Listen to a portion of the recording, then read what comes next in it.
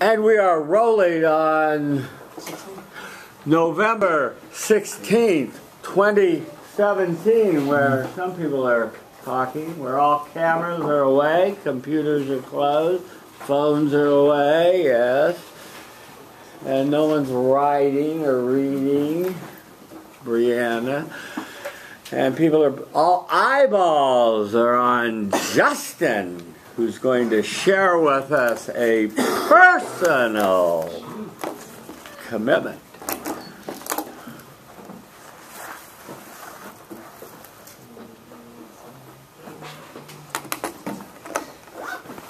I'm Justin. Hi, Justin.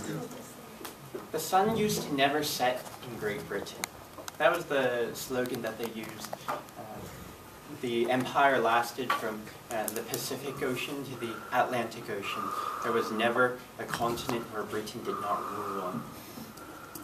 And yet, the Americans defeated them in the American Revolutionary War. They broke free one day.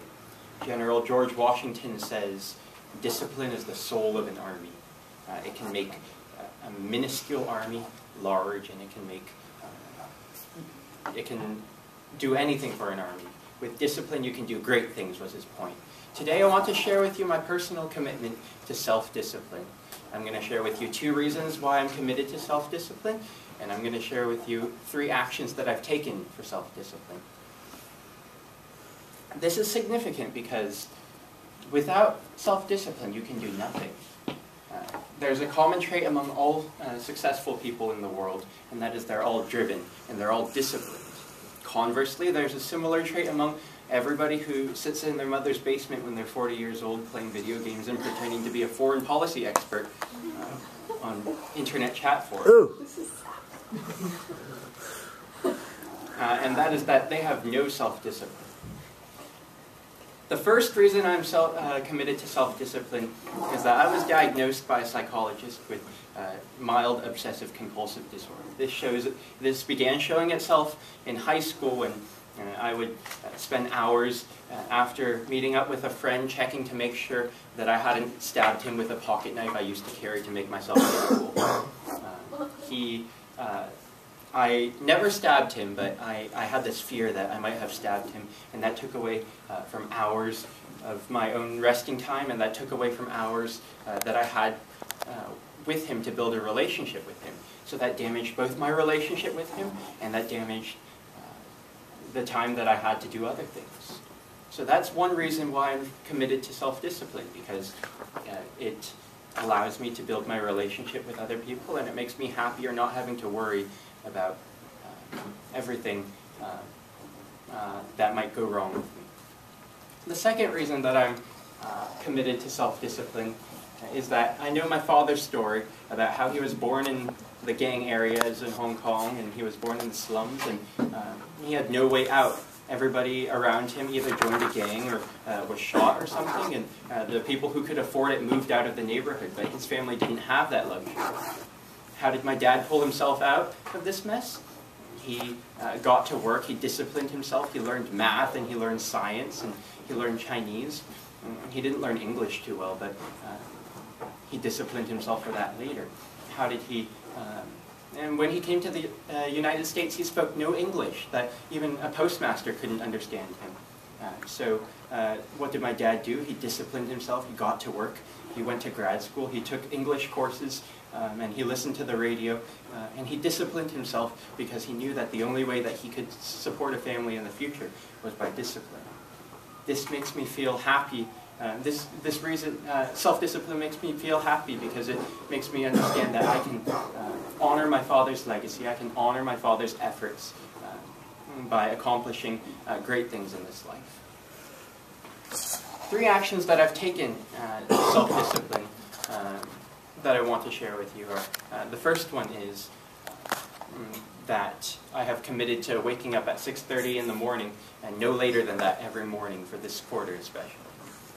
That's something that I've started this quarter, and I have not failed in it a single morning this quarter. This makes me, there's another commitment that, there's another action that I've taken, and it has been eating with a new person every week, and eating with people at least 5 times a week, and because I'm an introvert, that's difficult, and it forces me to discipline myself to set up times and meet those appointments. One final action that I've taken for self-discipline is by eating a bowl of raw spinach every meal that I eat in the dining halls. This requires a ton of discipline because the spinach is naturally disgusting.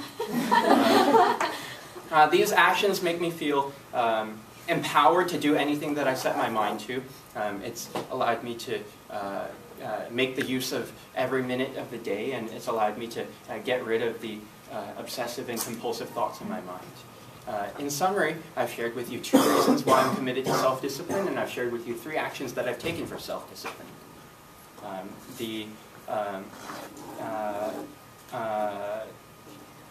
There should be no doubt in this room that I am personally committed to self-discipline. How did the United States beat the British Empire? George Washington says it's all because of their discipline. Thank you.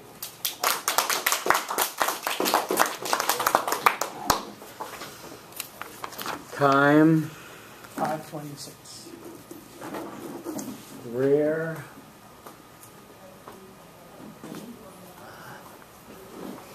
Hi, Maris. Hi, Eris. I think your personal stories are really good, and I think your personal stories are really good. I like how you connected it to like not only yourself but your family, and I think that your talking was pretty good. You didn't seem nervous at all. Improvement. That's you. That's me. Yeah. I'm Sam. Hi, Sam.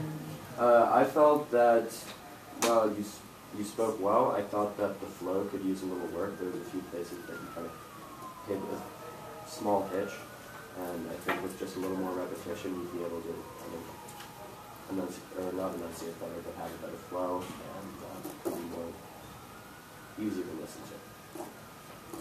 Good. Justin, I liked your speech. I thought it took some courage, and there was some interesting self-revelation in there. It was authentic. You were real about your illness and your discipline and other things, and so that struck me as being authentic. You started with George Washington and his discipline. I would also add some real luck and some real bonehead moves by the British at crucial times. But, you know, I quibble. But you had a good introduction. Your thesis preview, good. Your significant statement, you talked about all successful people, and then you started bashing people that were 40 years old living in their mother's basement, trolling on the internet. Pretty harsh. Don't know exactly if that was a cautionary tale for Olivia or you know, whatever. But you know, I use her as a metaphor. But I'm not sure it really sold, or was that just to scare the bejesus out of people into getting disciplined now so they won't be living with their parents after graduation? I don't know, Justin. I don't know, but it wasn't a great significant statement to me. Okay, you alluded to carrying a knife. Yikes, I hope you don't do that anymore. But that was a real revelation, and it sounds like that was something you had to work through, and I'm not going to go into that, I just appreciate you revealing that, and that was interesting. Your second reason was you had a father as a model who is, you know, immigrants have, I come from a family of farmers who came over from Germany, who went out to the Midwest, who were just given a section of land by the government with nothing on it. And the first winter, they just, you know, they had my mother and the 2 children, and they built a farm out of it, and it ended up being a gigantic farm when they were all said and done. But they had fire in their belly. You know, the immigrants want to succeed. They want to do well. You know, they want to. They have a certain burning need to succeed and to have self-discipline. People that have it too easy sometimes, you know, they lose some of that fire in the belly, lose some of that self-discipline. And it can be problematic. So your father's story was good, and you mentioned his English, which he overcame, and that was good by listening to the radio. And you were going to honor his, you know, model, I guess you'd say, yeah. The actions you taken were, I'll just say, all consistent with your PC. I especially admire you sitting with a new person. That takes, for you, some courage. So that's good. And I eat spinach a lot. I love it raw, but I don't find it unpleasant. I find it healthy and wonderful, and I love the taste. But that's what makes the world go around, isn't it, Justin? How you feel empowered, and that was good. Summary, conclusion, tie back to the Washington story was good. Connive, you said, and here's what I want to talk to you about, give you some feedback. Move hands from the side. Say you're keeping them really pretty stiff there right now in your side. You're going to relax a little. I'd like to see you move up the gestures up around your head and over to the side more, because when you watch yourself tonight on YouTube, you'll see that you kind of kept it down here, kind of on down low. Use fewer filler words and pauses, and walk around the room smoothly. How did it go? I think I used fewer filler words than last time. But when I tripped up, like Sam said, yeah. I kind of added some Okay. in there. I'd like to see you also work on your eye contact, 5 seconds per person. Thank you. Next day. Who's on deck, A? Who's the last A? There's just 2 A's? Beautiful. Life is beautiful. Okay. Yeah, you have to, does someone have a dark coat they can give Iris? You want the sweater? You want her sweater? Justin's white sweater. Wait, are you sure? Yeah, it's fine. I have a shirt under. I have a sports bra on. No. Yeah, that's better. Yeah. She has 2 sweaters. I know. Yeah. 2 sweaters. Yeah, you really are white. Look at her. Yeah. Does she have floating head? Does she have floating head? Yeah, that's better. Yeah. Okay.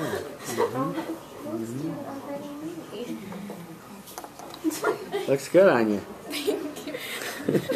She's gonna keep it. I know. Okay. Iris is looking around the room to make sure I'll eyeball it. Put that phone away. Ridiculous. What could be more important than this class? I love you, darling? No. Texting during class? That's a no-no. Jesus. I've told you that multiple times today. You're just not into this class, are you? Okay. All right. Iris, rock and roll. Hi guys, my name is Iris. Hi, Iris. Please kindly go away. I'm introverting. This is a quote from the book, The Introvert Entrepreneur by the author Beth Buelow. And it might sound funny or sarcastic to some people, but I personally can really relate to it. I consider myself to be an introvert, and I get pretty uncomfortable in large crowds, and I actually like spending my time alone better, but I decided that I need a change and I should be more social and outgoing. So today I want to share with you my personal commitment of being more social. I will share with you 2 reasons why I am personally committed to being more social and 3 actions I have taken to achieve this personal commitment. I know that some people will be able to relate to some of my experiences, or maybe be even encouraged to actually go out of your own comfort zones too. So Good. the first reason why I am personally committed to be more social is because I know that it can make some lasting friendships. Last year, I decided to join a club at UCLA. I went to a couple of the journal meetings and stuff, and I did not know anyone there, and there were just groups of people everywhere. And some people saw that I was new, and they came up to me, and they introduced themselves to me, which was really nice. But being an introvert, it was difficult for me to actually go up to the groups first and introduce myself and, like maintain those like small talks and introductions and stuff. I also attended some of like the events that they had, like bowling or going to the movies. But, I mean, I have fun at those events, but at the end of the day, I just feel so drained, and I just want to go home and lie down and not talk to people, and I need to like recharge and stuff. So slowly I found myself not going to the club meetings more and more, and I stopped talking to the new people that I met there.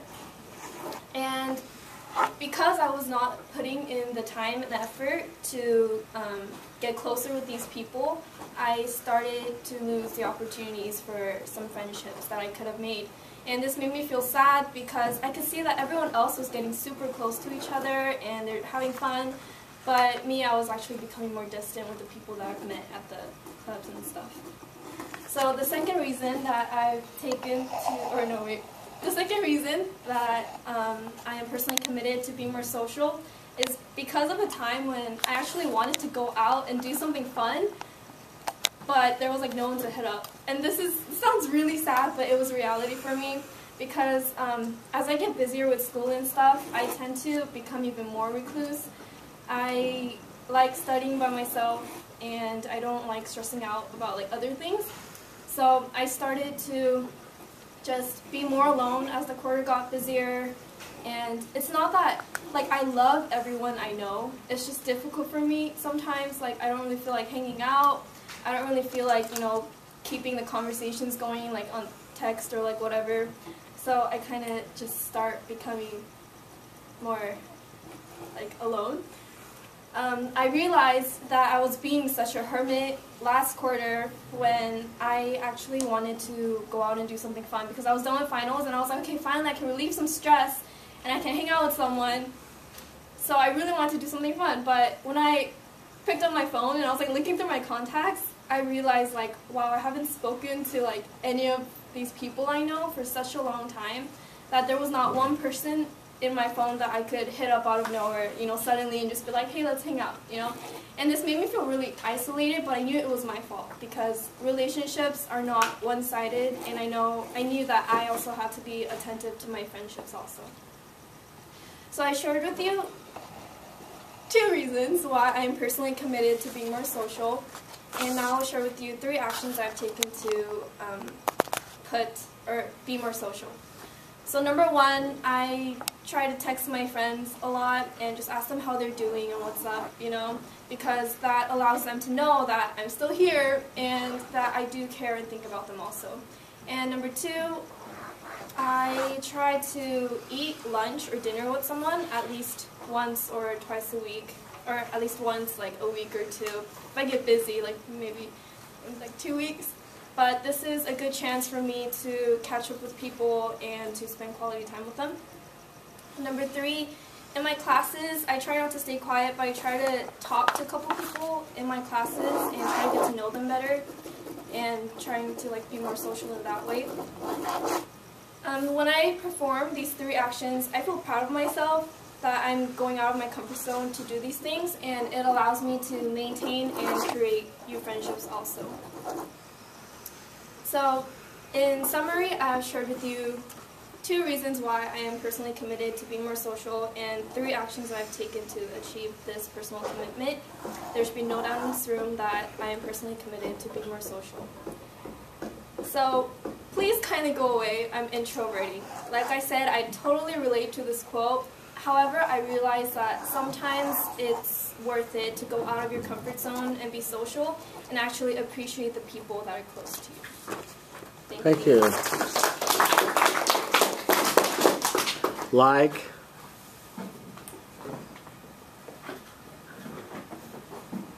Hi, I'm Jake.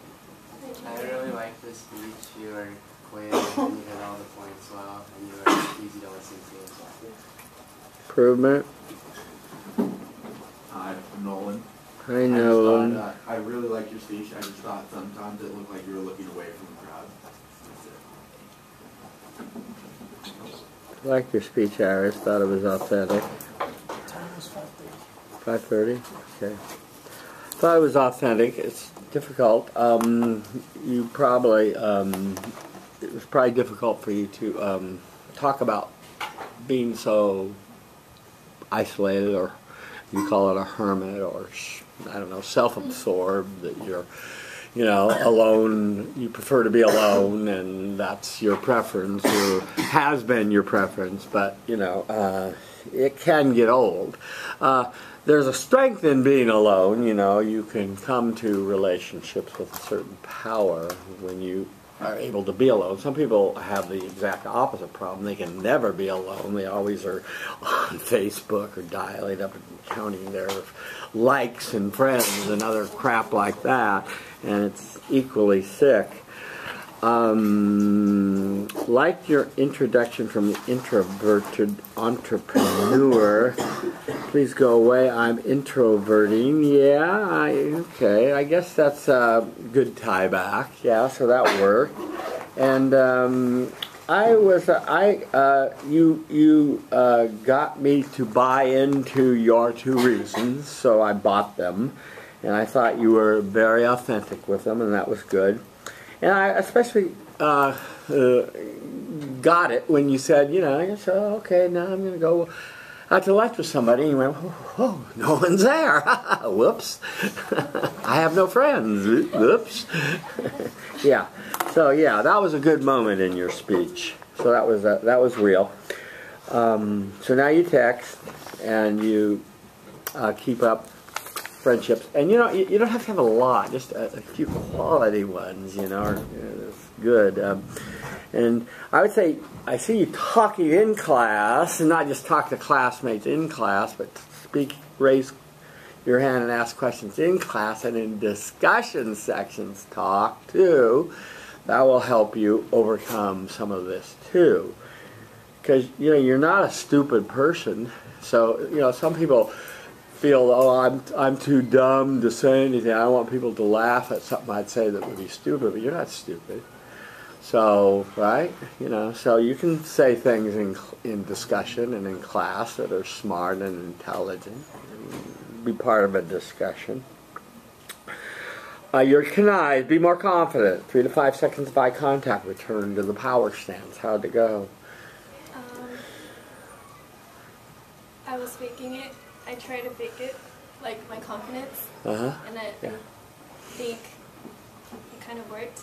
And Good. 3 to 5 seconds, I'm not really sure about that. Yeah. Honestly, when I'm standing up here, it's hard to really think about who you're looking at and like what you're doing right now. I mean, I think I looked around, but I'm not sure if it was like 3 to 5 seconds. No, I don't think it was. So I'd like to see you work on that. And the power stance, you got into it when you moved, so it was good. So it was a good job. I would say just a little more emphatic style of delivery and a little more energy from your oompa, from your delivery. It'd be good. Thank you. Okay, our work is done. Return.